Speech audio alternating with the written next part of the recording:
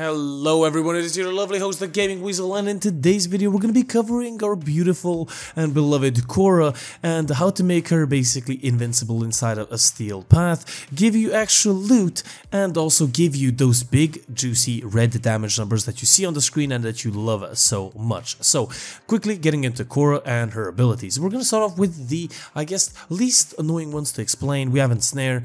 The Ensnare, you target an enemy and it drags a certain number of enemies in a certain radius, depending on your power range, of course, and then those enemies take extra damage when you hit them with your whip claw, and that's going to be 200% extra damage.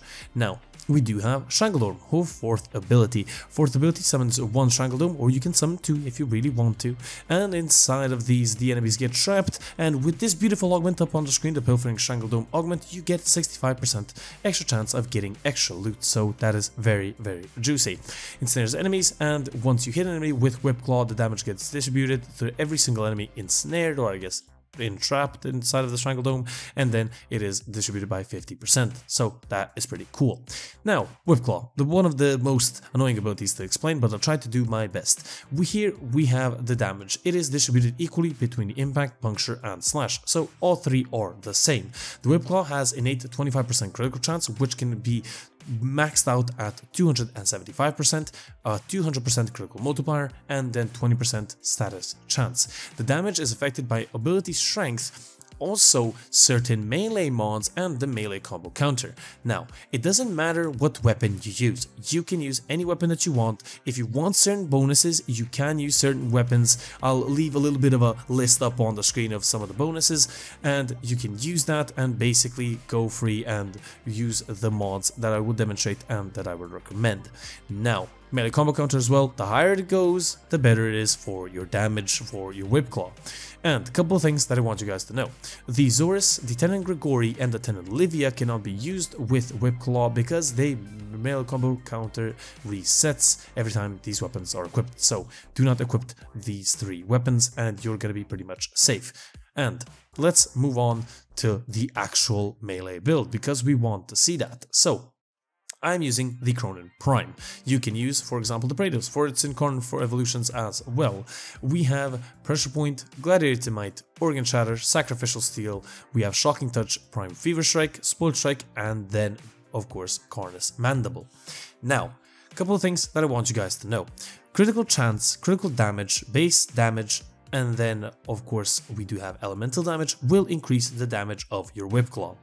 Of course, putting the 60-60 mods is basically useless because you don't need increased status chance, but you can't put them on if you really want to. But if you, of course, want to be really smart, and the build that I honestly recommend that you guys use and try out for yourself as well, see which one suits you more, is this build on the screen. Basically, what we did is we took out the Prime Fever Strike, replaced it with Blood Rush, and then Shocking Touch, we replaced that with Weeping Wounds. Now, Weeping Wounds and, of course, our beloved Cornus Mandible have really good stats together. That's why I did not use Buzzkill. When you increase the slash weighting of your weapon, and then that will increase by Whip Claw as well, that means we're going to have more slash. With our Panzerwurfpfeile giving us viral, that's going to be incredibly good for end game. Now, the way it gives you more is, I was even trying to understand this the best myself, because of Cornus Mandible giving you 90% plus 60% status chance. With the Weeping Wounds buff, you get around 500% buff, and that's going to be totaling out to around 50%, 58% towards slash, and then everything else is going to be impact and puncture. That's how we get even more slash, and this is the build, or I guess that was the build that I definitely recommend you guys use. But sorry for the interruption, editing Gaming Weasel here, and one thing that I forgot to mention are Rivens. Now, having a melee Riven is going to be extremely good, because Rivens usually give you incredibly good stats. Like, for example, I have my Hespar Riven over here, and I use my Hespar for my stat stick on my Khora. Now, this Riven gives me critical chance, gives me heat, and gives me melee damage and negative to critical chance while sliding.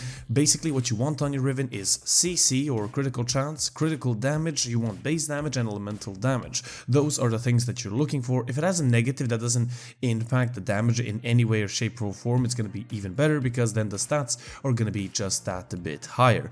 Now, does the build change in any way? Well, of course it does, because we are using the Hespar and of course our little Riven. We change the Gladiator Might and put our Riven inside of there, and everything else basically stayed the same. And that's it. Now, coming back to the video, we want to see the Khora build. The Khora build looks like this: Brief Respite, Rolling Guard. Brief Respite and or shield gating is the best way to survive and the only way to survive with Khora, and that's why we use Rolling Guard and Brief Respite. We are also using the augment of Accumulating Whip Claw.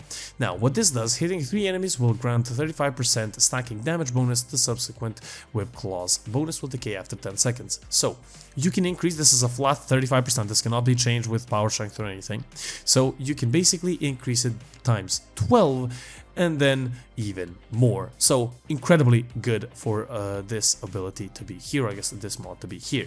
Now we do have Equilibrium. You might be saying, why do we have Equilibrium? Because I didn't mention the third ability, because the third ability is Lycan's Hunt. Now Lycan's Hunt is ability subsumed from Varuna. What this basically does, you activate this ability, it has a certain duration while it lasts, killing enemies with your melee weapon, accumulating whip, or I guess Whip Claw, considered a melee weapon as well, because it is a pseudo exalted.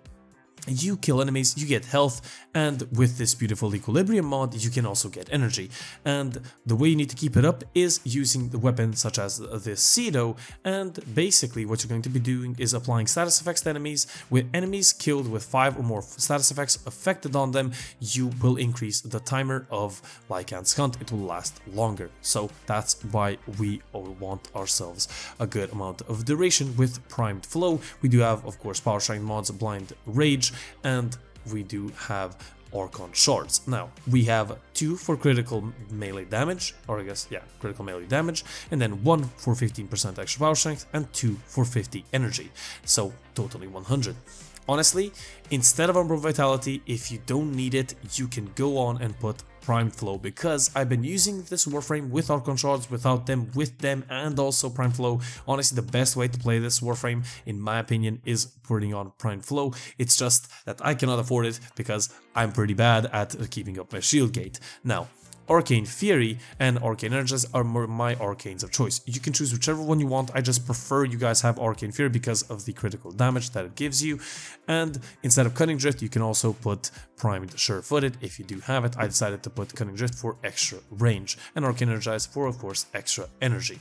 So basically that is it.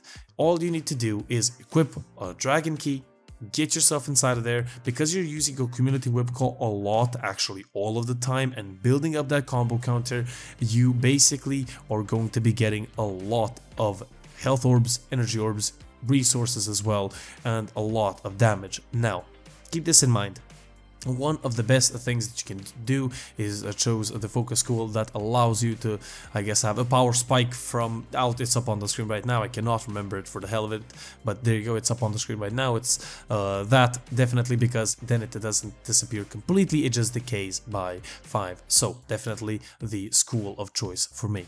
Nonetheless, hope you guys enjoyed. If you guys did, do leave a like, a comment, and do subscribe for more. If I missed anything out, or maybe I said something wrong, could be possible, but I'm pretty sure I didn't. Leave it in the comment section down below. I will, of course, atone for what I have done, and I will see you guys on the next one. The Gaming Weasel, over and out.